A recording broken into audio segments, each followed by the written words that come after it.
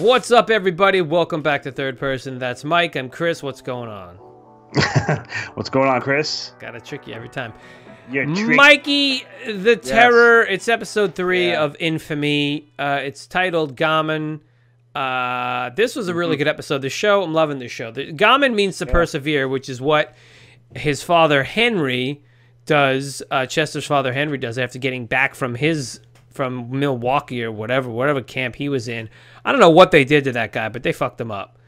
They did some stuff because, to him, from the last time we saw him in the previous episode, he held up the fish, remember? And, yeah, but then he went out with the other two guys, remember? And they killed the and that's right, they left the guy. They left the guy. So maybe they punished him or something. They must have punished him in some way after. Yeah, he's got frostbite. Remember, he's got the frostbite on his foot. Look, man, this is a good show. I'm first of all, I said it last episode too, but I'm just watching.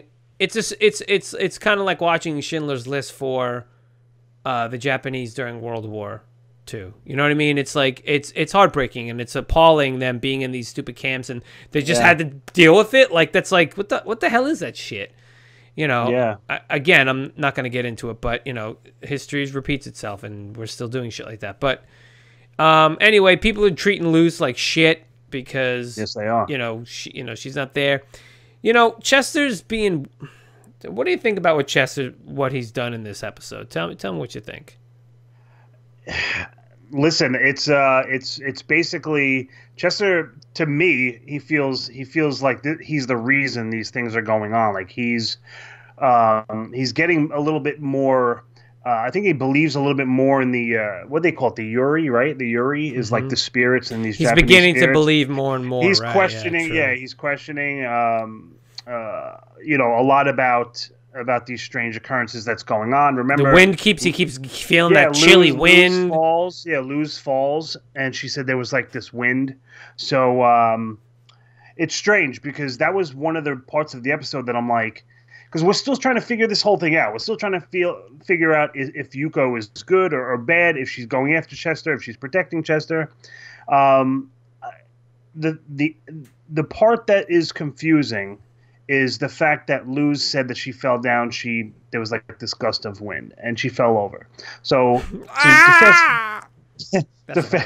my shoe fell off. To fast forward for a quick second, not trying to get too ahead, but by the end of the episode, we're seeing Luz getting taken care of this midwife who turns out to be Yuko, and it seems as if the baby is all that she is worrying about. That lady, that creature is everywhere, man. She is, and she's obviously going more. She's transplanting her body in Feroria in this episode too, choking his son. But yeah, that's my point. Like with her protecting the baby at the end to potentially being the one that causes Luz to fall, it kind of you know, there's a lot of questions. So other than that, which is good because we like to watch episodes that pose new ideas and questions about what's going on. It's super. I mean, it's super creepy. It's not like some of these shows that we review where it's all about the action and the speed and the tempo and all this kind of stuff, right? Because we're not really getting that. It's not that type of show, but it's super interesting. When I'm watching the show, I'm like into like, I wish this was the show that we could have binged if we got AMC Premium or something, right? Because you just want more, even though it's not necessarily this big action-filled TV show. So I think I said it exactly how I feel. Yeah, so. You know that. Yeah, I mean I agree. But you know a lot of stuff did happen in this episode. You know, Furuya, he I guess he's killed. She rips out his tongue. We find out that he did something. Here's my thing. It seems like he did something to her when she was alive. Because that's what the Yurei is, right? It's a restless spirit. It's a spirit who's been scorned and is back to cause trouble. She says, you know, oh, like you and your friends did to me or something like that, right? Yeah. And he's like, oh, well, I was wrong. We were young or whatever he says. But that's the gist of it. That's what happens. I don't remember now. It's been a week or so. But the thing is that's what we're working with now. So then you have to be like, well, I guess this is a vengeful spirit against him. But then you go, why is she protecting? Like, so Chester can sense her. He can see her, you know. She's focused on him. She's focused on him, but yeah, right. But not, we don't know if it's for ill, because if it was for ill, she would have done something, right? Because she's done it all over. And these people keep telling, then he sees Furuya, he sees him turn into Yoshida again. Yeah. I'm sorry. Yeah, he did turn into Yoshida. Oh, that was my thought, because I was thinking. Sorry, two thoughts in one. Him and Yoshida might have, because they were old friends. Yeah. Right. So Furuya. So maybe him and Yoshida and possibly somebody else did something to her, right, when they were younger. So that's that. So we don't know. This. Sorry, I just thought I heard a bug or something. This bitch is everywhere though, dude. So what does she have with that baby? Like, it's like, you're right. It's super creepy. And we don't know where it's going. Could it be that this baby is a potential body for her? I mean, she's already got a body. Yeah, but maybe it's a different. I mean, yeah, that's true. I guess I'm kind of just thinking as we're talking a little bit about. And then she also, but they're saying, but Chester thinks that Furuya's wife died because of what he asked her to do, or that's why she killed herself. Like, yeah, I don't know. But putting that aside for a second, I want to just talk about Chester for a second. Yes. Is he leaving because he thinks he's the problem, or is he also leaving because he thinks this is the only way to supply? What I keep wanting to say in the word supply, to provide for his family, for his unborn child, and Luce and his mom and everything. Like, so he takes his job as a translator, which I thought was a really fun scene, where he's like, "Oh, you mean this thing this is the thing you want me to talk about?" You know, like, you know what I mean? Like, and the guy was like, "Oh, okay, cool." Yeah, he's like, "How many people? Let me ask you, how many people actually got this?" You know, he's like, "You obviously know what the hidden message is in this thing." But yeah, I don't know. I mean, for me, I think it might be a little bit of both, to answer your question. Obviously, he wants to provide for his potential wife, I guess, and his unborn child. Right now. I mean, his family's there. You know, the place, honestly, it's a terrible thing that's happened to the Japanese, obviously in the show, just in history itself, when this really occurred. But at least they're watching a movie. It's not like it's lousy conditions, but it seems like they're making the best out of them. You know what I mean? Yeah. So at least, I guess Chester feels confident enough to leave his family there. Listen, if shit was really going down, do you think he would really leave, regardless of potential pay or salary or anything like that? So I think that he feels that he is the reason, and maybe with him around, this Yori or whatever can potentially hurt his family. Yeah, possibly. So yeah. I just want to know what Yuko wants to do with that kid. Like, she's just. It's like at every turn, it's a new creepy thing. Like, we saw three major things. She makes Furuya almost kill his son. Then we see that. Then she rips out his tongue, and then she's all over Luce's belly. So it's like, what is happening? Yeah. I don't know. It was cool. I mean, the transformations, we're seeing more of those. We're seeing her obviously entering other multiple bodies, right. Like the soldier that lets Furuya out of the. I love it, man. Oh, that was fucking creepy, dude. Right? And then all of a sudden she appears and this and that. But I mean, she's a great character to watch because she's very attractive. I mean, she's also like creepy as hell. Creepy as hell, yeah. So she has that like there's like that weird like attraction to her. So I don't know, man. Well, listen, we're gonna see. Curious. We're gonna see. Hopefully, it looks like some shit goes down in the next episode. I don't know if you watch the coming attractions, but yeah, did I watch them?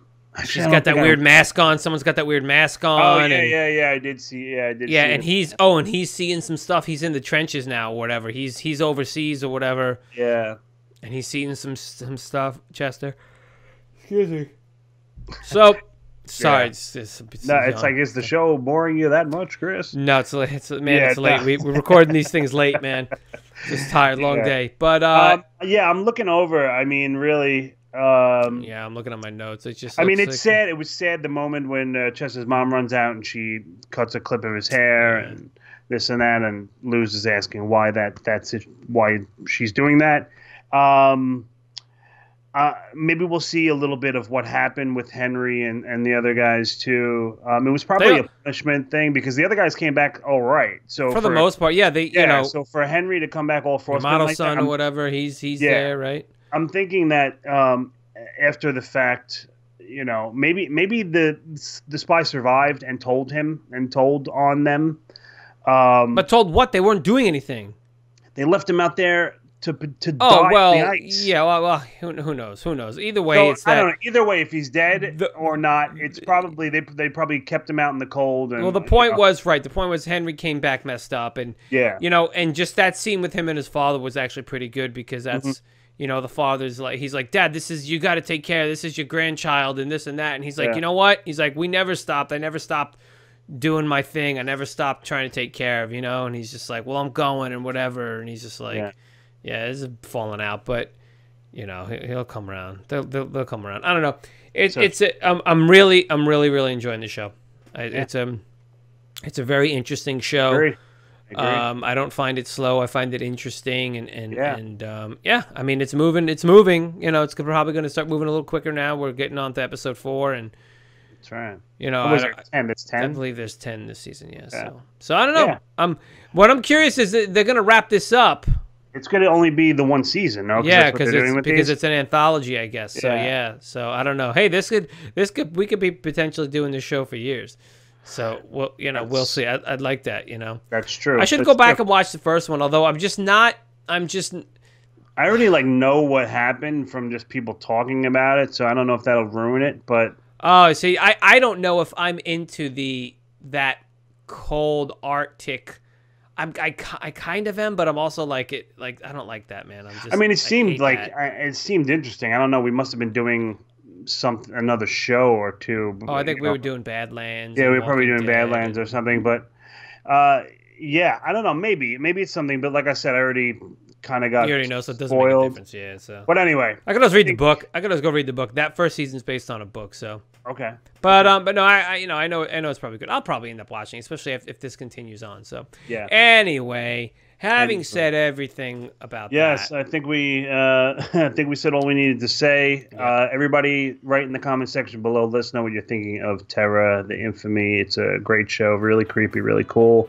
Check us out at Third Person on all the social media outlets. There, you can type in thirdpersonpod.com in the Google searches. Brings you right to our YouTube channel. You can check it all out. It's very cool.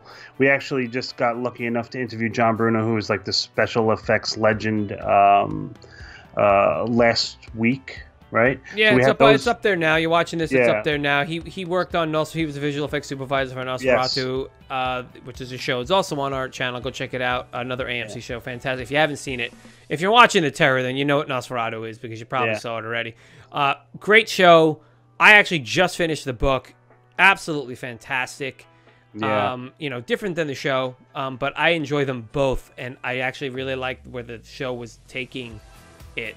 So Mike, you and I could talk about that after you get done with the book. But good stuff. He was amazing. It was a fun interview. It was fun to chat with him.